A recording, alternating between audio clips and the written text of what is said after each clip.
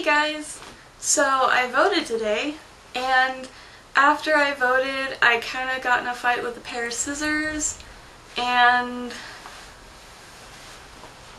the scissors won.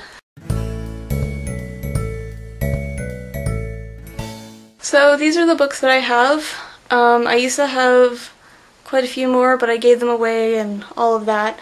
I've read most of them. There's about a handful or so that I haven't read. So here we go.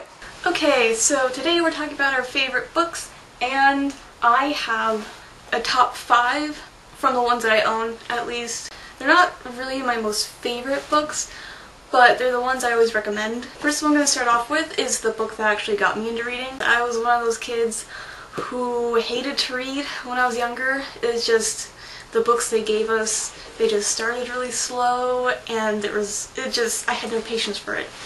And then one of my sister's friends when I was in 4th grade gave me this book called The Hidden Arrow of Maether by Aiden Beaverson. And I fell in love with reading because it starts at a run, and I just love that. And also, it has a map. How cool is that? I love books that have maps. And it's pretty much kind of like a female version of Lord of the Rings. It's about this girl named Lynn, and there's kind of like 2 religions. One are the true ones, and the other ones are the Reynites. And the Reynites have kind of taken over, kind of like the Fire Nation, you know, and trying to dominate everything. And if you're a Truan, it's like the Jews, you would be, you know, like sentenced to death and all of that. So everyone had to convert to Reynite and, you know, whatever. And then Lynn, she finds out that she has a gift that the true ones get, like select a few, only 60 of them get them. I forget what they're called, but it's a special thing. It's just kind of like her journey to go to the hidden city of trees and stop the Reynites. And I just really love it.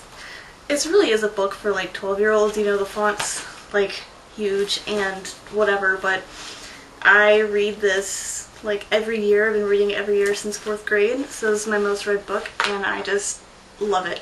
The next book is Coraline. I'm sure most of you have read this. It's the only Neil Gaiman book I've read, and I absolutely love it. It creeped me out when I read it. I was like 15 or 16 when I finally read it, and it just gave me the shivers. Sometimes now when I read, and I love the movie too. It is fantastic, and if you don't know what this is, then it is about a girl named Coraline, and they always call her Caroline, and it pisses her off, which I can relate to.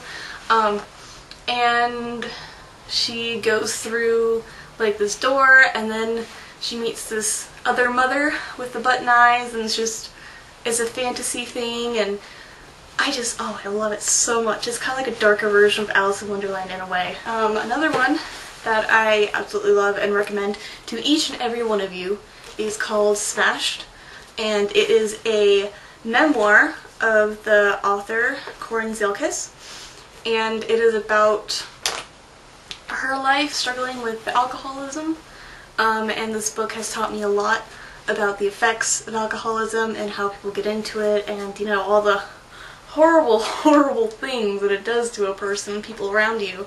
And it's just a wonderful book. It's very well written. It is funny in some things, mainly kind of tragic, but it is really, really good. Highly recommend it.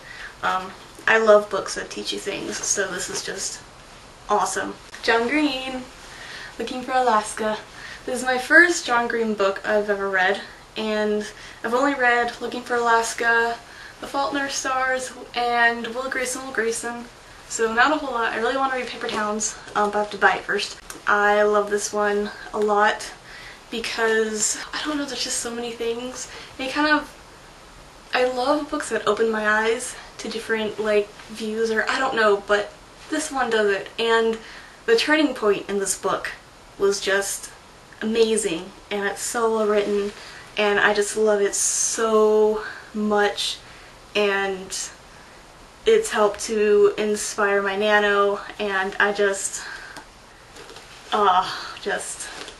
John Green, I want to hug you. The last one is one of my favorite stories of all time. It's probably my favorite love story ever. It is Pride and Prejudice. if you don't like Jane Austen, I don't understand you. Like, at least you cannot deny this book. It's just, oh, I love it so much. I love Lizzie and Jane, and Lydia is a pain in the ass, and just, oh, and Darcy, and oh, I love Pride and Prejudice.